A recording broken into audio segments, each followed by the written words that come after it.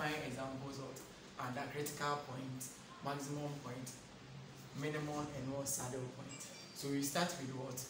Proper example. So let's give example 1. You can get f of what? X equal to x what? Cube minus what?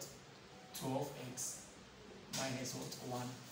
Okay, so this one, to find the critical point, always what? You have to differentiate all the equations. So y prime of what? Of x, which is the same as what? Df over what?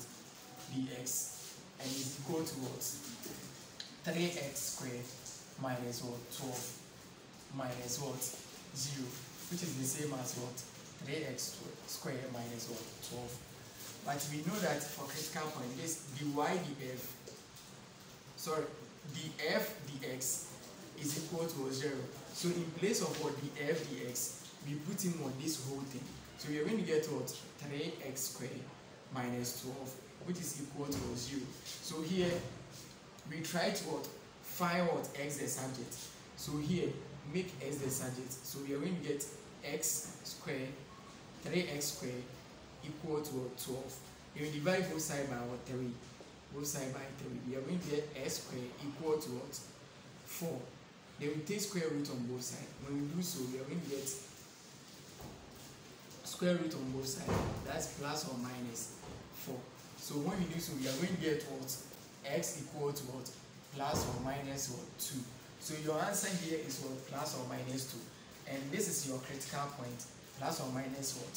2 is your critical point. Then from here, where we had what? Df dx equal to what? 3x squared minus 2. It's simple. If you want to look for the critical point, this critical point, you just look for what? The numbers. When you put it inside the equation will go to 0. So here, you can figure out 2 out. So when you put 2 inside the equation, you're going to get 2 squared, 3 times what? 2 squared minus what? 12. Okay, minus 12. Minus 12, which is equal to what? 12 minus what? 12, and is equal to what? 0. When you put in negative 2, 2, you're going to get what? Df dx equal to 3 negative 2 raised to the power 2 minus 12, and that one to give what? 12 minus 12, which is equal to 0. So meaning that plus a negative 2 is what? Is the critical point for what? For this function, this whole function. So let's try to find for what? The maximum, the minimum, and the saddle point. To find the maximum point is simple. You just find what? The second derivative of what? Of the first equation. You differentiate this one twice, that's the second derivative. We already have what? The first derivative, which is what? Df dx, which is equal to what? 3x squared minus what? 12. That's the first derivative. If you want to find the second derivative, you already get d square f over what? Dx squared equal to what? 6x minus what? 0, which is the same as what? 6x. So here, that's the second derivative. Always when you want to find the maximum, minimum, and the saddle point, after finding the second derivative, just put in what? The answer you had for the critical point. So here, if you put in the answer you had for the critical point, you're going to get what? 6 times what? 2, and is equal to what? 18.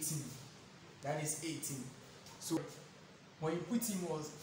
2, you're going to get what? 12. And this one, you can see that the answer you had what? Is positive. And whenever the final answer for after putting in what? The critical point is positive, it means that you are at what? At the minimum point. When you get the answer to be what? Positive, you are at the minimum point. When you get the answer to be what? To be negative, then you are at what? At the maximum point. Then let's put in what? Another one. When x is equal to negative 2. When x is equal to negative 2, you're going to get what? 6 times what? Negative 2, which is equal to what? Negative what? 12. Okay, so here we have positive what? 12, and we have negative 12. So how can we check whether we are at what? At the maximum, minimum, or saddle point? To check the saddle point is simple. Here, whenever what the maximum point is equal to what is equal to the saddle point, it means that we are at the saddle point, meaning that when you find the second derivative after putting in the critical point and your final answer is equal to 0, then you are out.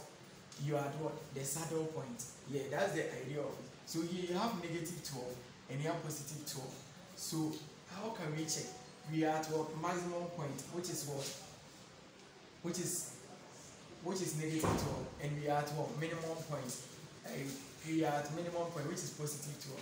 So here in the case we are at what? At the saddle point. So if you here 12 add to what? Add positive is going to give us what? 0.